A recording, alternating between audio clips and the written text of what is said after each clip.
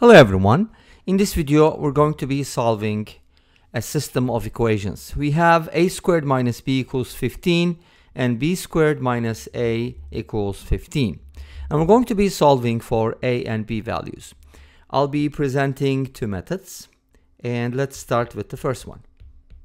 So for my first method I want to use substitution. Obviously substitution is a really cool method, and with systems of equations we use them almost all the time.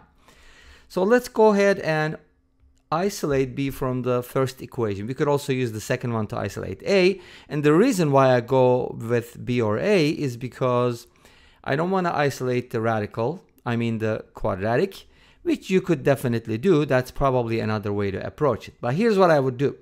I would just isolate the b here, switch the a, b and 15. b would be a squared minus 15. And that's something I would like to substitute here. Make sense? So let's go ahead and replace b with a squared minus 15. Then I'm going to go ahead and square that, subtract a from it, and set it equal to 15. Nice. Looks good, right? Well, this is going to be quartic, so it's not going to be that nice. Just be prepared.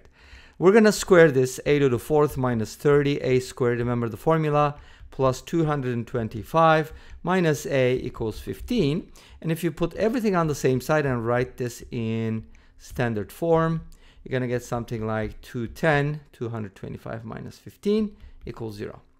Great. Maybe not so great because this is not factorable by grouping and it's a quartic equation. But one of the things that's kind of nice is that it's a depressed quartic, which means there's no a cubed, right?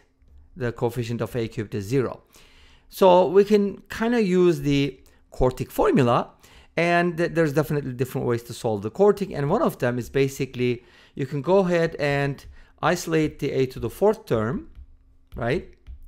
And then you can add something to both sides to make the left-hand side a perfect square, which at the same time making the right-hand side a perfect square. Of course, they have to be perfect squares on both sides so that we can talk about two squares being equal, or we can talk about difference of two squares. Make sense? So far so good. Are you following?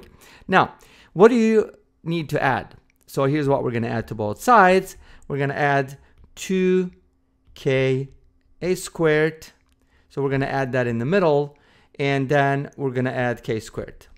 So in other words, we're going to be adding 2k a squared plus k squared. That way we're going to get something like a squared plus k quantity squared. Make sense? That's the goal. And of course you have to add it on both sides. So 30a squared plus a minus 210 plus 2k a squared plus k squared. Make sense? Now, we need to arrange the right-hand side a little bit since we're working with a here. Let's go ahead and put these two together. 2k plus 30 multiplied by a squared plus a, and then plus k squared minus 210. So here's the deal, and that's a big deal, right? We're going to go ahead and we want this to be a perfect square, so the discriminant needs to be 0, right? b squared minus 4ac. c is k squared minus 210, and the whole thing is going to be 0. And then from here we're going to get something real messy because we're going to get 8k, but basically the whole idea is for this to be, I guess I could write it like this, 4 times 2k plus 30 multiplied by k squared minus 210, and then that is going to equal 1. And then we can just go ahead and distribute everything. I can even just multiply these 2k cubed, 8k cubed, and then I'm going to get negative 420k, right?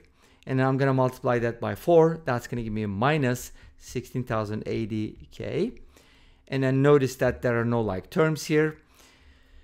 And I multiply those, and I'm going to get 30k squared. That's going to give me 120k squared. And finally, you're supposed to multiply 30 by 210 and then by 4, which means 120 multiplied. Okay, so that just means we're going to multiply 120 by negative 210, right? See, that's going to be very messy, and you're expecting to get a nice k value from here, which is going to be really, really hard to find. Make sense? But it's a lot of work. At least I showed you the method, and you can definitely go off of that. And there's probably an easy way to do it anyways, but this doesn't work well. Okay, so let's go ahead and take a look at the second method, which obviously makes much more sense, to me at least, right? Okay, great. So we have a squared minus b equals 15, and b squared minus a equals 15. One of the things that you should probably notice right away is that these two expressions are equal to the same number. So that's a good point. But before I get into the details, let me go ahead and tell you, can I isolate a from the first equation? So you can kind of consider this third method. I'll quickly outline it, okay? You could definitely isolate a squared and then square root both sides. The problem with square rooting both sides is the plus minus thing. But let's just go with the plus sign first. You can go ahead and plug this in here. But guess what? That's going to give you a radical equation, and you have to isolate it. You have to square both sides. Guess what? You're going to end up with the quartic and probably the same quartic, which is a lot of work, super messy. You don't want to do that. But at least I kind of told you about it, right? Let's go ahead and proceed with the second method because I think it's the best, especially when the two numbers are equal. What would you do if they were not? Then you would probably have to go with the quartic anyways, right? So since these two things are equal to the same number, we can set them equal to each other. Make sense? And then from here, we're going to get something nice. Put everything on the same side. And notice that I can write this a squared minus b squared as a plus b times a minus b from difference of two squares. And then this one as 1 times a minus b because it's already a minus b. You see? Switch them around, you'll see it. And now a minus b is a common factor.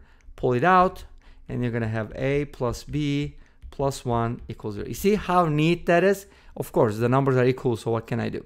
It's a contrived problem, but I know some people don't like contrived problems. They're like, they're not real life. Okay, this is like a competition level problem, so it is going to be contrived. Obviously, you don't want people to be looking for a solution for an hour. They don't have that much time, right? Maybe just 5 minutes, who knows?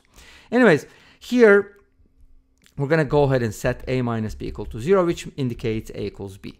But remember, we had a quadratic equation. Now we can go ahead and replace a with b. That's going to give us b squared minus b equals 15. That's a very easy quadratic, which doesn't have integer solutions, by the way, but that's okay. Here, you can basically find b by using the quadratic formula, negative b plus minus the square root of b squared 1 minus 4ac, which is 60. 1 plus 60 is 61. So you're going to get the square root of 61 divided by 2. That's going to give you two solutions. B is either 1 plus root 61 over 2, or b is 1 minus root 61 over 2. But notice that, remember where we came from? We came from a equals b. So a values are going to be the exact same ones. So you can kind of make up ordered pairs. Make sense? Cool. So those are going to be the solutions from the first branch. What is the first branch? This one right here. The second branch is going to come from a plus b plus 1 equals 0. And that means a plus b is equal to negative 1. But remember, the first equation gave us what? A squared minus b equals 15. So what can I do? I can either isolate the b from here or from here. Let's do from the first one. I mean the second one or this one, whatever. B is equal to negative 1 minus a. Let's go ahead and plug it in here. It's like a squared minus negative 1 minus a, kind of double negation. A squared plus 1 plus a is equal to 15. Do you think we're going to get complex solutions? No, because a and c are opposite. So we're going to get this. And from here, a values are going to be negative b plus minus the square root of b squared 1 plus 56. That's going to be a 57.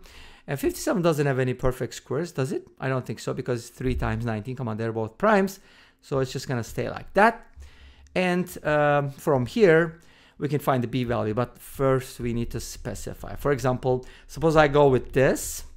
And then b is just going to be negative 1 minus a. So it's going to be like negative 1 plus the opposite of this, because I'm just adding the negative or the opposite, right? Negative 2, negative 1. B is just going to be negative 1 minus root 57 over 2. So this is A, this is B, and you can pretty much do the same thing with the other solution. Same idea, right? Okay, great. That brings us to the end of this video. Thanks for watching. I hope you enjoyed it. Please let me know. Don't forget to comment, like, and subscribe. I'll see you next time with another video. Until then, be safe, take care, and bye-bye.